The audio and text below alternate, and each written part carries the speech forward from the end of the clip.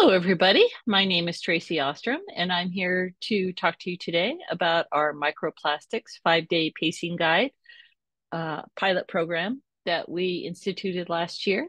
And I want to share a little bit about the program and how you might be able to get involved with that. So, a little bit more about me. I spent the first 13 years of my career as a scientist in environmental management and then switched over to teaching shortly after that and taught high school chemistry, biology, environmental science. And the last 8 years, I've been working at UC Berkeley as a K-12 science support provider, specifically on the GLOBE program.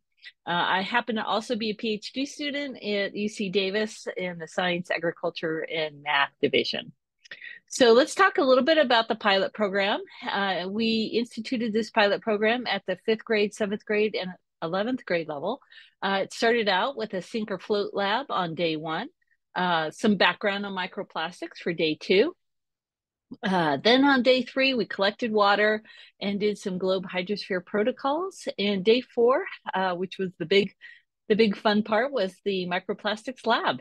And then on day five, it was really student driven and asking them to put it all together and tell their stories about what they learned. So let's dig in a little bit deeper on each one of these days. So the sink or float lab was using different types of plastics with different recycling numbers on it. It's about 45 minutes, just basically some plastic cups and water. And the students had to come up with a hypothesis or a claim, whether or not they thought the piece of plastic would float or not. And what I really liked about this activity is that it gave us an opportunity to analyze data. And so all the groups did it, and all the groups had an opinion as to what the plastics did.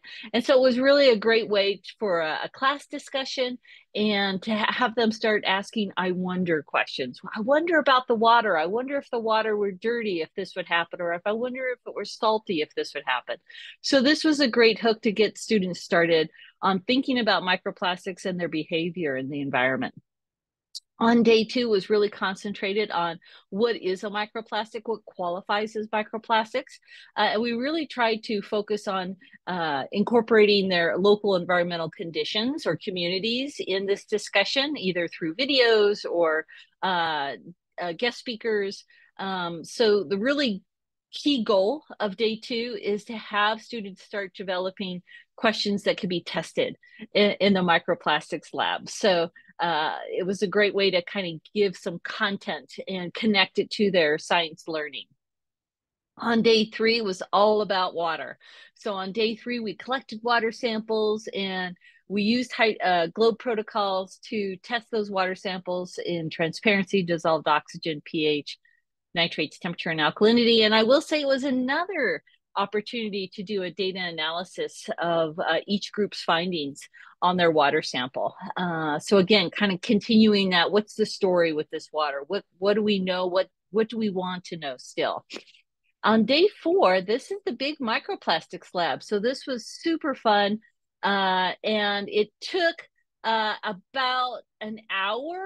And so we fell short on a couple classes. We didn't get a chance, the students didn't get a chance to go through their full analysis piece, but we first filtered 500 milliliters of water, which takes about 20-ish minutes, giving students a field guide on how to do that. And then the students took their filter paper after the filtration phase and they looked at it underneath a microscope. Didn't have to be a fancy microscope, but even a handheld microscope worked. And they went through this key identification to try to classify the type of microplastics they were looking at. So it was a great opportunity for them to really practice some scientific skills in the classroom. And then finally on day, oh, I'm sorry. This is a few pictures from the microplastics lab of students working in the classroom. And I wanted to say there's one thing that we thought was really engaging is to have students draw what they see in their microscope. And that was a really kind of key factor to keep everybody engaged. As one student looked in the microscope, another student could work on their drawing. And so that was a really big factor. And we saw microplastics no matter where our sample came from. On day five, it was about putting it all together. Like I said, it's a storytelling phase where students could use some of that data analysis from earlier activities and they could talk about what they learned and why it was important, and maybe some next steps that they could take on that. So all this pilot program activity would not have happened without the support and guidance and training from Globe Italia in Australia, and Alessandra, Stuart, and Sandro were just key pieces to this program, and we very much appreciate their support in doing this. So thank you very much for listening to this talk.